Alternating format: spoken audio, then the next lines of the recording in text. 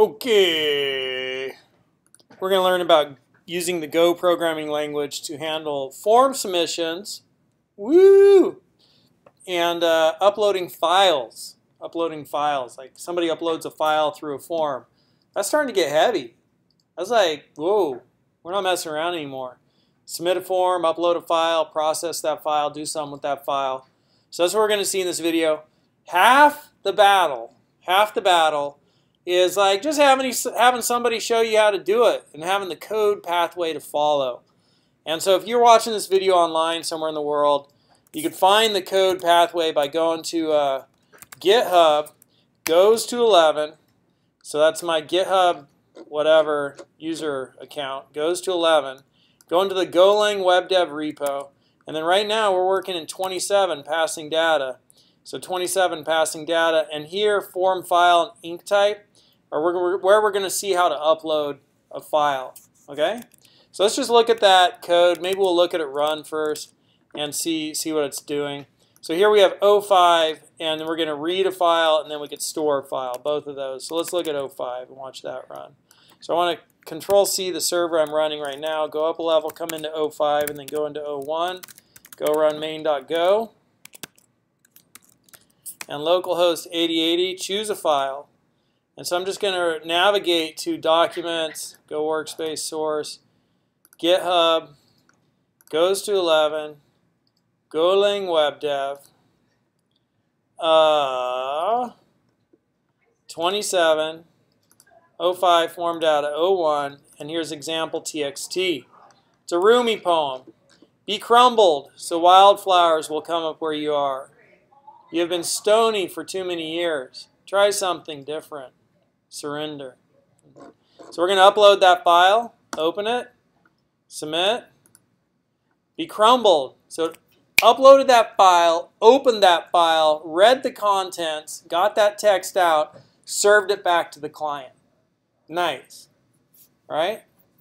So how did it do that? And isn't that a nice poem? Anybody heard of Rumi before? Rumi's a pretty cool poet. If you're ever like just chilling at home, you're on your couch, got your laptop, let's go check out some of that Rumi poem, those Rumi poems. Go look up his poems. They're nice poems. How many people like that one? How many people wish I'd just talk about code? Cool. So let's go see how that code works. So in this file here, there's that file that we uploaded, right? Just an example there. That could have been anywhere. I just put it there for convenience. We have listen and serve on 8080, default serve mux, handle func. Handle gets rid of any favicon requests. And then we have with a not found handler. And then we have at this request path, right? We run foo. This is foo. Foo creates a variable s, which is a string. When you use var s string, and you do not, we're declaring the variable s is of type string. We are not assigning a value to it. When you do that, when you use var and you declare a variable of a certain type, that variable gets, the value assigned to that variable is the zero value. So the zero value for a string is empty string. So s right now has the value of empty string, var s string. And later, if we wanted to, we could assign something more to it, which we do down here on 39. But otherwise, if this conditional doesn't run, which means that the request method has been post, meaning our form has been submitted, so only when our form is submitted does all that hot pink code run. And if that hot pink code runs, that processes the file, gets the content out, assigns it to S on line 39, and then every time, no matter what, this code runs. And this code sets the header of the response writer, right? It sets it to text HTML, and then it writes out to the response writer. It writes out this HTML right there, and it concatenates it with that string S, right? So here's our form, and our form right here is method post, and ink type is equal to multi-part form data. And so anytime you're uploading a file, you have to set ink type to encoding type to multi-part form data, meaning I'm uploading a file. That's the encoding type. All right? And then we have an input type, and instead of text, it's, would be a text field. Here the input type is file, and the name is Q. So what happens when we submit this? This comes back, it goes to foo. Because no action is specified in the form, it submits to the same route it came from, right? It goes back to foo. The request method is post, and so this conditional runs. What happens in this condition, right? What happens in this code here? We do request form file, and we ask for the variable with the identifier Q. Which request were we using earlier just to get a form value? Which request method were we using earlier?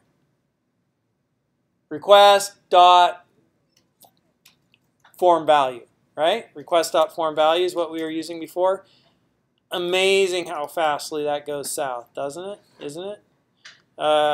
Request form value, right? Now we are doing request form file. Form file, it's a file.